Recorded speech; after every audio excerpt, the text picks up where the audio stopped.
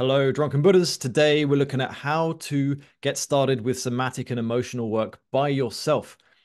So I know a lot of people are interested in this work, healing their emotions, wounds, nervous system dysregulation. But it's like, how do I get started? Maybe they want to explore it with themselves, or maybe they've been working with someone, they've done some practices, workshops, retreats, and they want to take it into their daily lives. Today is going to be a pretty deep dive guide into a lot of different aspects of that. So we're going to look at kind of the goal of what that work is, some of the core principles to bear in mind. You can see I've got some ideas of how to prepare. I've got a bit of a flow chart for you guys that will take you through the core process. So that's sort of the main bit to pay attention to. Like, how do you actually do this moment to moment? I'll take you through that, give you some techniques and inquiries to do, and then a few FAQs at the end. And a reminder, if you want some one-on-one support, you can go look up my website or YouTube channel, and there's tons of stuff there, resources or working with me, one-on-one. So what are we trying to do here when we talk about like doing emotional work by ourselves? There's a few goals to bear in mind. So the first one is here, getting in touch with the body. We all live in our heads most of the time, the vast majority of us, and that disconnects us from a lot of our emotions, our survival patterns. And so there's this disconnect. Our mind is saying one thing, our body is saying another, and that causes a lot of the suffering in our life. The first step here is always to safely learn to get back in touch with the body, the sensations, the feelings.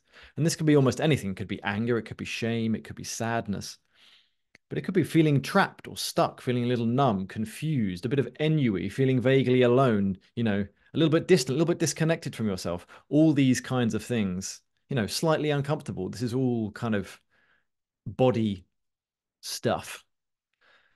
The second part is to learn to contain these sensations without having to disconnect.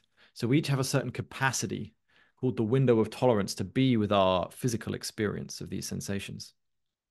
And when we exceed it, we disconnect in some way unconsciously. We don't, it's involuntary. So we go up into our heads, lots of thinking. Maybe the body will start to go numb. We'll disconnect from it. Maybe we'll find ourselves having a beer or, watching, going on our mobile phone. That's because we're disconnecting from these sensations that are too much, right? And we want to learn to be able to contain more and more. By going into the body, you can sort of increase your capacity. Like going to the gym and lifting weights, you can lift more emotional weight over time. Then the third part is once you can, lift a bit more emotional weight and you've got used to the process, you can start to process through some of these emotions. Most of the emotions that triggered up in your life are actually from the past, some moment in the past where, often from childhood, and they've been lurking in your unconscious ever since, causing all kinds of havoc and suffering. And we want to learn to process those through, which is when we just feel them all the way through. So the key idea here is that, letting go of difficult emotions is a welcoming. We have to feel them all the way through is how we actually learn to let go of them. So let's get onto some of the principles that we have here. So number one is you need this curious exploratory mindset. This stands in contrast to this sense that we often have. We want to get rid of it. It's like, okay, I feel uncomfortable, anxious. I want to get rid of it. That doesn't work. Whatever you resist persists. Instead, we need this curious mindset of like, okay, what is this feeling? What is this sensation? Why is it here? What does it want? What is it doing? What am I missing here? And that is a much more open approach. And you'll find that your body is much less resistant when you're taking that kind of mindset. It's much more open. You'll get a lot further. The next one is this intention to let each part be as it is. So again, this kind of goes back to that letting go as a welcoming idea. To feel anything, any sensation all the way through, we have to let it be itself. So that means if there's some tension in the body, let it be tense. Almost lean into it, encourage it to be tense. If there's a part of you that feels sad, it's like really see if you can lean into that sadness, just let it be sad. If part of you is angry, see if you can just let it be angry. If part of you is resisting, so I don't want to feel this, I don't want to feel this. Let yourself resist. Like, no, no, no, I don't want to feel this. I don't want to feel this. That's that part of that process of feeling things all the way through. Rather than, for example, there might be some anger there, and we don't really want to let it be angry. We sort of go, oh, there's some anger there, but we're really kind of pushing it away. And that will be resistance. So you notice that and you let the resistance be resistance until that lets go because it's been welcomed. You let the resistance resist, hold it, it relaxes, then you can let the anger be as it is. Related is be true to what is here. So this is this idea that, there are many parts of us and a lot of them are hidden, and they're hidden because we don't like them. There are parts of us that maybe feel ashamed. There are parts of us that maybe feel hateful, violent, angry, that are very, very afraid of certain things. And we have a temptation to, downplay what's going on with us. So a part of us might, for example, experience some hatred towards our mother. This is actually a universal part of separating from your mother, is like starting to sort of have this part of you starts to hate them, almost as a way of separating from them during when you're growing up and when you're really small. But a part of us might think like, I don't want to hate my mum. Like, I love my mum, she's great, and I'm sure she is, or not all of them are. But just because there is a part of us that feels that hatred, for example, doesn't mean you don't love your mum. It just means that's what's here, and we're trying to be true to what's here. So if there's a part of us that feels some hatred towards mum, I encourage you to let that be, explore it. Or feels angry just towards some person, or feels ashamed about yourself, some aspect. Maybe it feels like you're not good enough. And your mind goes, well, I am good enough for all these reasons. But no, it's what's here is this feeling in the body of not good enough. And so that's what's true in this moment at the level of the body. We don't need to worry about what's true like outside. There is no such thing really. We're just 100% true to whatever is here now. The next point is to trust the body, not the mind. Again, all these principles I've talked about before, the mind will try and take you away from them because it wants to keep you safe from these difficult feelings. And so the mind will tell you all sorts of stuff about what is true. It's like, I'm not angry. I don't hate my mom. And so on and so forth. Like there's, I don't need to get angry at that person because they didn't really mean it. All kinds of justifications will come in. And I urge you to just question those and just trust the body. And you can tell what the body feels is true because it'll resonate. You'll feel if there's a part of you that feels like you're not good enough and you say those words to yourself, like, I'm not good enough, like it'll land, you'll feel it like, oof, that feels true. Trust that feeling of truth in the body, not the mind. These are really, really helpful principles when going through this kind of process. So how do you prepare? This is pretty straightforward, but just to be clear, you'd find a place where you're not going to be disturbed and sit down for anything from a few minutes to up to an hour. It's helpful to give yourself a little chunk of time, and you can set a timer even to make sure that you kind of push through a little bit, because there can be a temptation, particularly if you're by yourself, to like wander off. You'll get 5 minutes in and start feeling some difficult feelings, and it's like, well, fuck this, I'm gonna go. You just pick up your phone and start scrolling. So setting a chunk of time can be helpful, and then you just need to find somewhere where you can sit down upright. Don't do it lying down. If you can help it, eyes closed to go within. And you can, if you want to use a notepad to write down some, interesting things you find, you can, open your eyes and just jot some stuff down. But that's kind of the basic setup. So you're just sitting down, you've got this curious mindset, you're feeling ready to trust what you find in the body and let it be as it is, whatever it is that you find. You're not choosing what to find here, you're seeing what is already here. And you will be surprised if you really start to do this properly. You'll be surprised at what you find, the different ways in which you're afraid or ashamed or angry and so on. And the different ways you try and avoid those as well. So let's get onto this here flow chart, right? So there's a few sort of little preparatory steps, and then there's kind of a core process, which will it just got a few steps to keep it simple. I know it kind of looks like it might be a bit foreboding, but the basic idea is pretty simple. It's worth noting that what I'm giving you here is just like the first, is sort of the bare minimum, you could call it. It's maybe a little bit more than the bare minimum, but this work goes infinitely deep. So there's all kinds of nuances and complexities and subtleties to it that you can explore, and that if you take this stuff seriously, it's very helpful to explore. Different techniques and understandings about the way your nervous system and emotions and mind and beliefs all function. So let's crack on. First of all, we want to check in with the body. So you've sat down and you've scrawled all over your box really badly. Um, you just want to drop out of the mind, come into the body, and just start to notice where you're at. And you could start at a high level, so sort of at a global level. Where's my nervous system at? Is it more activated? Is it more up, excited, anxious, or is it more down? Is it dull, tired, a bit disconnected, a bit numb?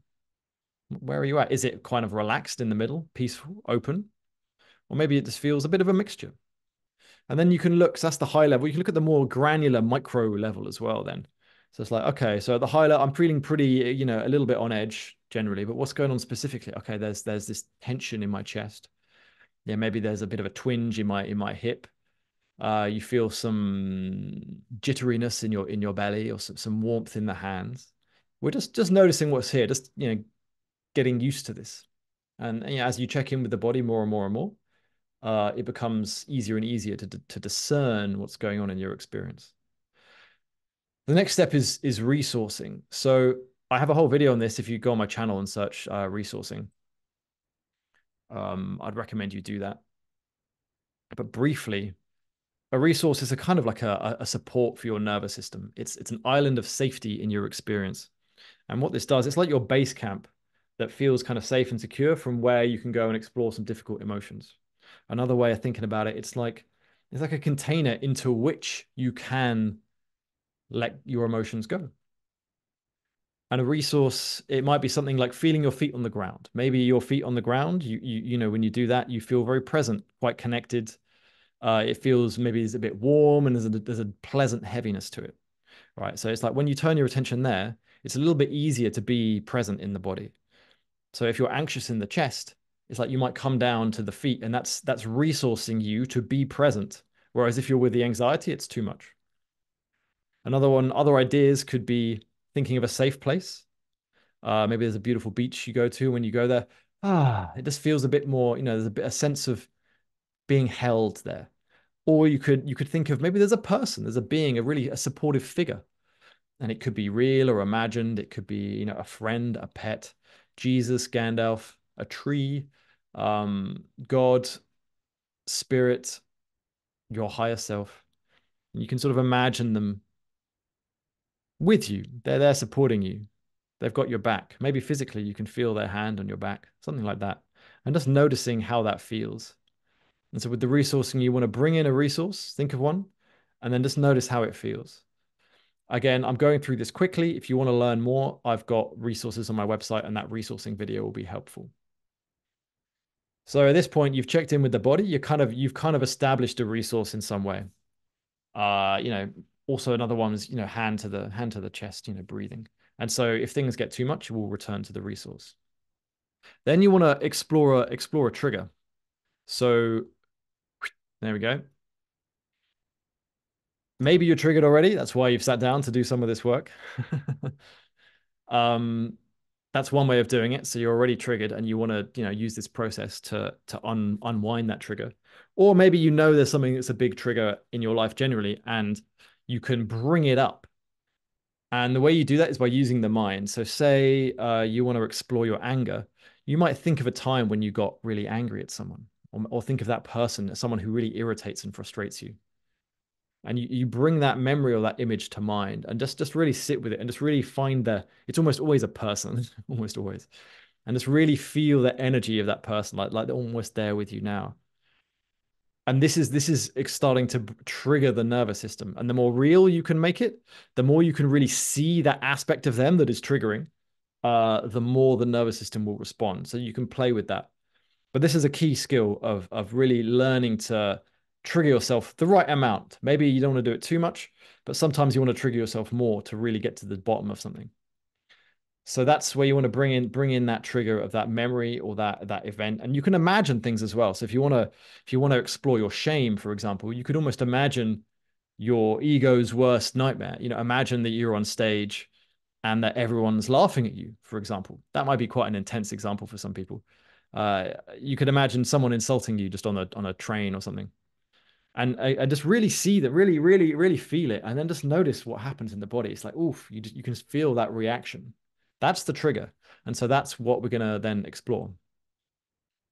So now we get to this kind of core process here. So once you've sort of invited in that trigger, this is the first step is to discern what am I feeling?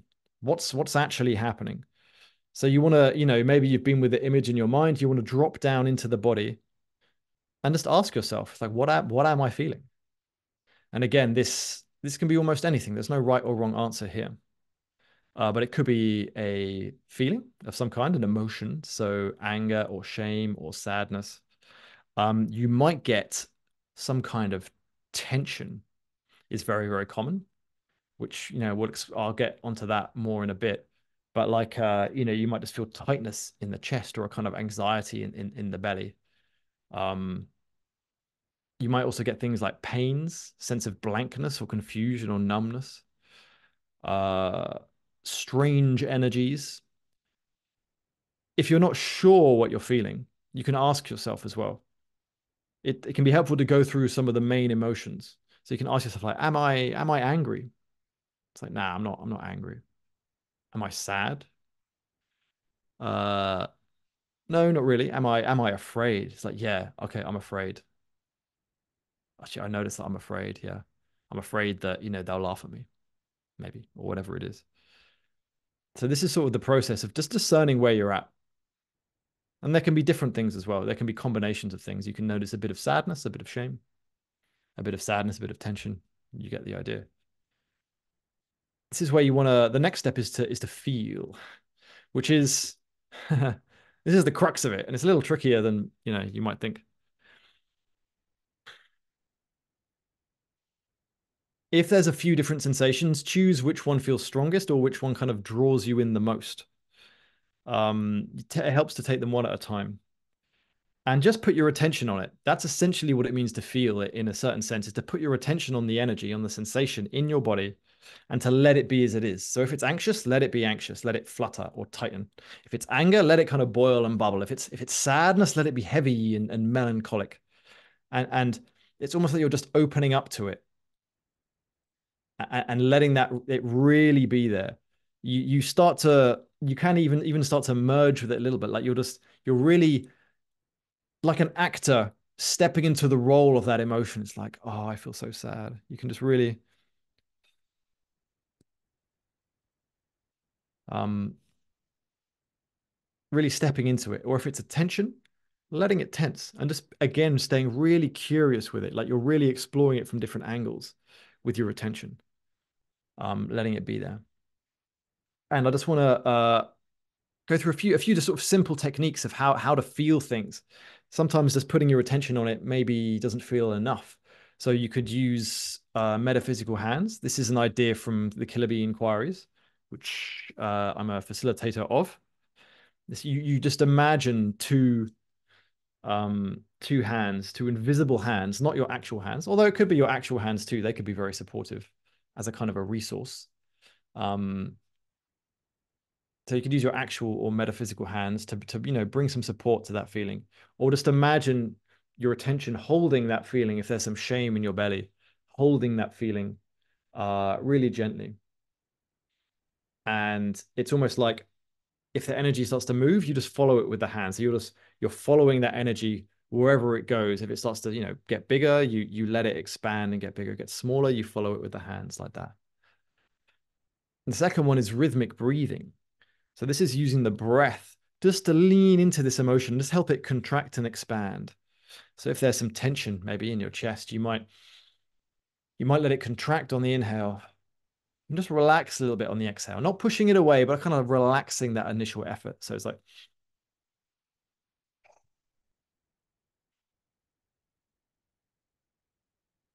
and you can do this with anger too, like, well, the other way around, it's like you breathe in, it's like, you know, you get the idea. And you can do that with any energy or sensation in the body, really. The third is to let it move. So again, this is using the body. So it's like, how does this want to move? This like fear. It's like fear often wants to move. For example, it's like okay, it kind of wants to like shake the hand. It's like afraid. Maybe it wants to do that. Or maybe it just wants to, hide like this, get small. And you can just, get in, get just allow your body to follow the emotion. And what's key here, really, I haven't put it on the diagram, I probably should have, is um, you want to stay as present as possible, present and grounded with that sensation and energy, whatever it is. That's kind of the core idea. You've got your attention on it, you're present, you're grounded. Uh, Fabulous. And then you can kind of move in between these ones, right? So you go this way. What happens is you discern a feeling and then you feel it. And as you're feeling it, it changes. And then you kind of want to just discern again, okay, notice what's happening there and feel it again. And you can sort of cycle through different layers in this way. It's kind of going, it's constantly changing. If you're feeling something fully, it tends to change. And so you want to just notice again, okay, what am I feeling now? Um, and there are different layers which you kind of get to, which I'll get to in a minute. Now, at a certain point, you might find that you are feeling stuck. So if you're sitting with that sensation for 5 minutes and nothing is happening, that tends to mean that there's something there that wants to be seen that we haven't quite seen yet. And so we want to inquire into it. And what that means is just ask some questions of this energy, of that sensation,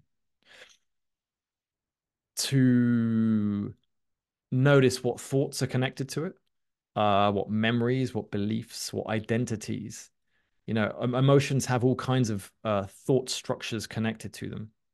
And it can be helpful sometimes to dig those out, essentially. You don't need to always, but if things are stuck, it's a good sign that a little bit of that sort of digging is required. And so what this means is you ask the energy a question. And you don't want to ask it intellectually. This is the key thing. This is why it's a somatic embodied thing. You want to ask the energy itself like you're asking a person. So like you'd ask a friend, like, how do you feel today? You don't like then intellectualize the answer. Like, oh, they feel like this. You wait for them to respond. And in your body, it's the same. Your body will respond to you. It will probably respond as a thought, um, or it can respond as a sensation as well. But you'll notice when your body responds with a thought, it's very different to the narrative mind. The narrative mind will give you a long blah blah blah blah blah answer of like, well, yesterday this happened and that's why I feel bad and it's her fault. And whereas the body, if you ask the body, like, how do you feel? It's like, I'm scared. I don't know what to do. It'll tend to very succinct to the point, and you'll feel it land and resonate. So we're asking these questions to the sensation. So here's a few questions to get you started, right? The first one is to explore explore the identities um, around it. So you could ask, what does this sensation mean about you? Yeah, there's a sensation of shame here. Like, what does this, well, you'd put me. What does this mean about me? Does it mean anything about who I am? Like, what's the identity? What's the word at the core of this shame? And it might be something like, okay, I'm worthless, I'm unlovable, I'm wrong, I'm bad. And you'll stumble on the right word when you can really feel it land. Maybe you say I'm unlovable. It's like, no, that doesn't move me.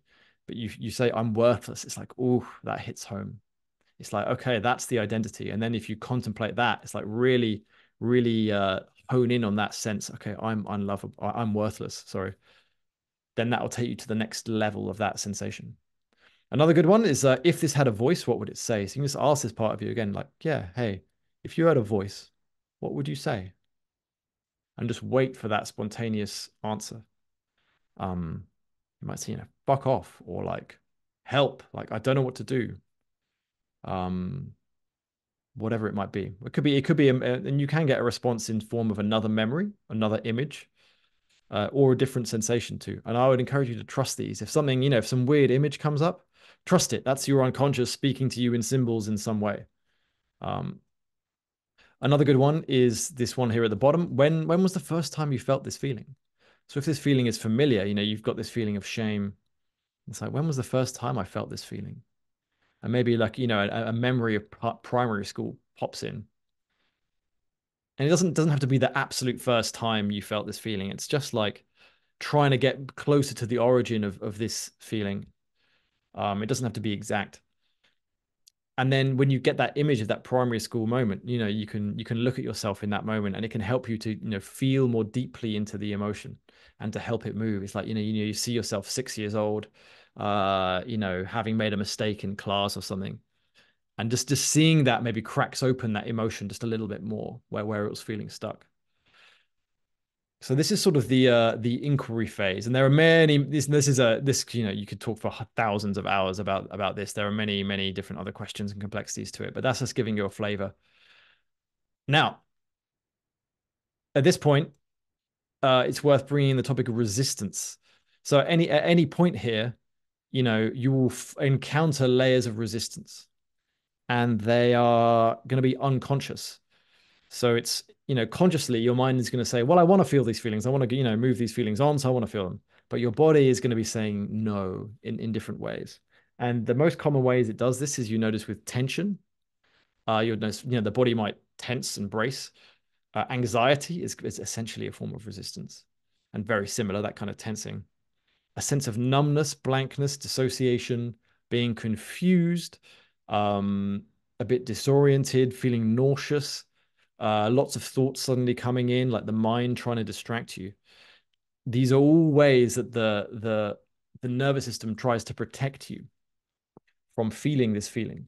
And that was very helpful at some point in your life. That came in to protect you when you were very young, but now you're much older and you can probably handle it.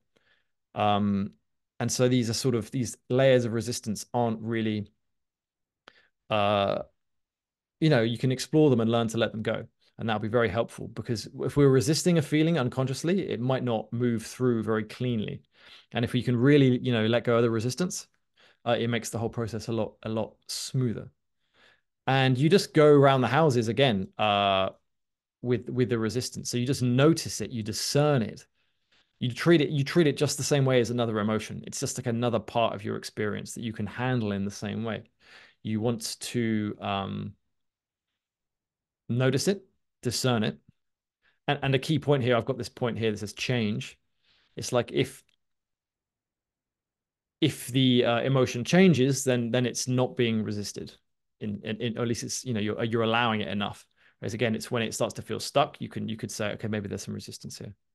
So you just notice the resistance. How am I feeling it? Okay, there's like a tension in the belly, or maybe you can feel a part of you pushing something down, or maybe you can feel that confusion in the head or blankness somewhere. Notice it, feel it in the same way, using the same techniques. Um, then you can sort of support it as well. I'll get into this a little bit more, the resourcing aspect, feeling that resistance. You can just bring a hand to it. And just use some rhythmic breathing, just breathing into it gently, just letting it, in and out, feeling that resistance. And maybe if it still feels stuck, you can start to inquire, maybe listening to it. What do you want to say? What are you about? What does this mean about me? Another good one is like, what's the worst that would happen if I felt this feeling? And what's the worst that would happen if I feel my feelings? And to see what the resistance says. Again, don't think about it too much. And so then that's kind of the basic idea is discern what you're feeling, try and feel it, maybe ask it some questions, and then notice. So, whoops, you are, discerning what's there, feeling it. If it feels, you can go back and forth. If it feels a bit stuck, you can ask it some questions, do some inquiry. Again, similarly, maybe you notice some resistance. You want to pay attention to that layer first. And as you do this, you kind of go through these layers, um,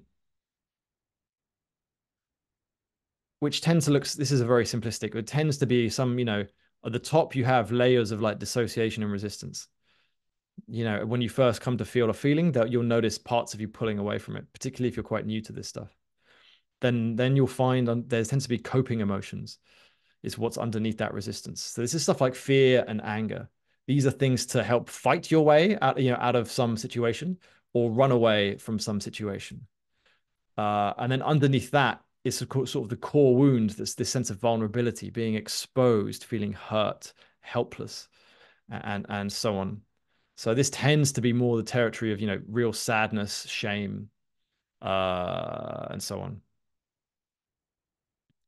That's just a model, very simple. It doesn't really do justice to what's actually going on, which is very complicated. But just to give you an idea, you might notice going between these layers, like you'll get a bit of resistance, and then you'll feel some anger. And then underneath the anger, you'll just feel some hurt.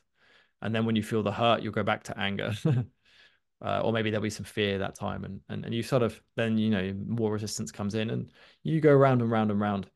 But um, as you know, it's very helpful as you're going around, you're increasing your capacity to be with all these parts, and you are doing work of you're emptying these different buckets of resistance and fear and anger and hurts and vulnerability. You're kind of uh, emptying these buckets, and it's probably worth talking about. Again, this is somewhat in the middle of the video, but why you do this is as you go around this, you essentially are emptying out all these stored repressed emotions from the past that are wreaking havoc in your nervous system and your life. They're driving all sorts of unconscious behaviors that you don't want to do, the addictions, the neurosis, the distraction, the self-sabotage, the procrastination. This is all driven by these painful emotional programs. And as you work through them, you feel better, you feel lighter, more spacious. Your body feels more open and transparent. It's cool. It's definitely the most profound and wonderful thing has ever come into my life. I can say that for free. So I know if things start feeling too much, you're going around the houses and it starts to feel, okay, I'm getting a bit overwhelmed here, then I would back off. And this is where you return to the resource. So you step away from the trigger, from these feelings, and you bring to mind that safe place. The forest maybe, or the beach, and you just bring a hand, ooh, you know, give a few sighs, a few yawns, as you're just imagining yourself on the beach there. This won't instantly like diffuse things, but it provides a bit of contrast, a bit more space for your body, your nervous system to slowly calm down, um, rather than step more and more into the overwhelm. So that's very important to notice. And you can do that at any point, actually. You don't even have to be overwhelmed. You can, a good processing technique is just stepping into the anxiety or anger, say, and then you come back to the resource and you kind of just softly go between them. And that can be a great way of building a resilience. So that's kind of the core process. So you want to, check in, just to review, you check in with the body, then you just establish a bit of a resource, your feet on the floor, having the support of a loving being or a safe place. You bring in some particular trigger you want to explore, and then you go through this process of, okay, what am I feeling? Feeling it, maybe asking it some questions, noticing resistance, and kind of going through the layers in that way. If it gets a bit much, you kind of come back uh, and resource yourself. And you can resource yourself at any point. That can be really helpful. Like if you're feeling a lot of hurt and you're a little child, you can you can feel that sense of being really young. You can imagine you're someone giving you a big hug or something, giving that sadness a hug, and that can be very, very powerful. FAQs. So here's the top three that kind of came to mind when I was going through this. All right, so my mind is going crazy. Like I can't do this because just all these thoughts keep coming in. So in this case, just take things a little slower. I'll sort of lower your expectations a little bit. I'm giving you an ideal, flow here. It's going to be messy in practice. It's always messy. Um, so you can just expect that. It's a messy, non-linear process, really, although I put it in a fancy flowchart or a non-fancy flowchart, as the case may be. Um, and what you want to do is you can notice the energy that comes along with the mind. So do you feel like a lot of restlessness in the body? The mind's going like you're really restless. Then stand up and like shake out the restlessness for a minute. Like really, whoa, give yourself a whole wiggle, your whole body a wiggle. That can sometimes help to calm the mind down a bit if you just really, run on the spot or just shake things out, shake out that excess restlessness and tension. Um, Another way is just to take little micro doses of somatic work. So your mind's going nuts, and you just briefly go into the body and then come back out again. Briefly notice what you're feeling and come back out, and maybe use something that feels resourcing, or you can just briefly notice your hand on your chest. Then let the mind go crazy, and you go back into the mind, and then you come back in again. It's just like nibbling away at this little biscuit of somatic work. And over time, you can deepen that ability. Your mind will get used to going into the body a little bit more. But it takes practice. Like repetition is key to all of this. As you repeat these steps, these processes again and again and again, they become more and more second nature, and your nervous system gets much more used to them. And it actually wants you to do them because once your nervous system starts to clock on to what you're doing and what's going on, it wants to um, unload these emotions. It's felt like it's had to hold on to them your entire life. And now it's like, okay, garage sale, everything must go. Okay, amazing. It can start to offload some of this stuff and kind of get more on your side with it. Uh, so that's what I'd say with that. If the mind's going crazy, just reduce your expectations, take little nibbles, try and get some of that restlessness out. I keep getting distracted. Uh, just notice what it's doing that for a reason. It's not just, people treat their mind as if it's just some random thing that's there for no reason. Like, oh, my mind's just like distracted. I'm just getting really distracted. My mind's just throwing up all these thoughts. It's like, yeah, it's not doing it for no reason. Nature is not stupid. It does not waste energy. It's doing it for a very good reason. It's like, what's it trying to distract you from? Maybe it's some sense of anger you were exploring. And so then you want to do like inquire. Okay, well, what's the worst that would happen if I felt this anger? Like, is it safe to feel this anger? Do I feel like it's safe? Does my body, specifically, go back to trusting the body? Does my body feel like it's safe to feel this anger? And you might get like a no, it's not. I can't get angry. Anger is bad. So then you can start to explore that with the process. Because that's kind of the reason why, in this case, you're getting distracted. Or you could use some of the ones I just talked about when the mind is going crazy, get some of that restlessness out of the system. Um, Thirdly, I can't feel anything. This is or very little. Like you try and invite in the trigger, and you notice that nothing really happens. Or you just get a little sensations here. There's not. I'm talking here about anger and shame. You're like, this isn't happening, Ben. What do you know?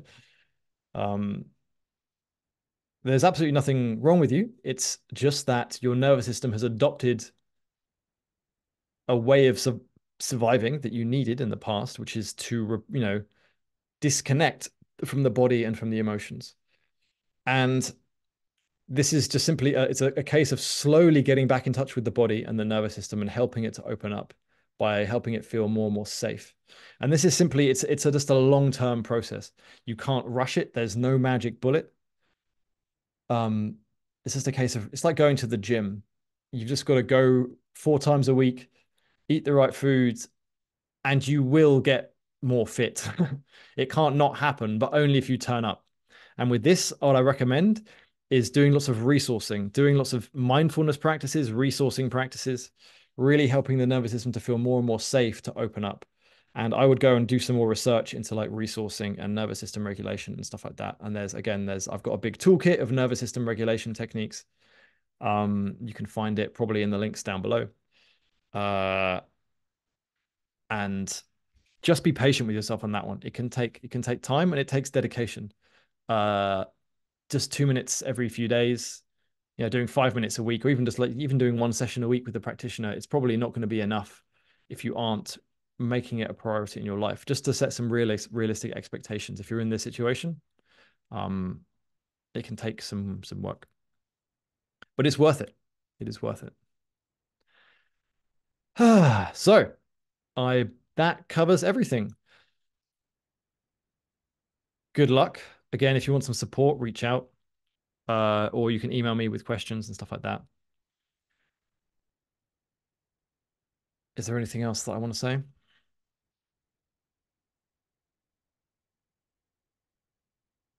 Again, just to be kind to yourself. Again, this is a messy, non-linear process that's difficult, it's challenging. By even contemplating doing this work, it's a very courageous thing to do. It will go slower than you want, but it'll be more surprising than you thought, and it'll offer value and beauty and wisdom that you had not anticipated if you take it seriously and persevere. Um, it's very beautiful stuff. can really transform who you are. This is where what you're doing here is really real transformation and healing work. You're reprogramming your self from the bottom up, essentially. And the value of that cannot be overstated. So good luck. See you later.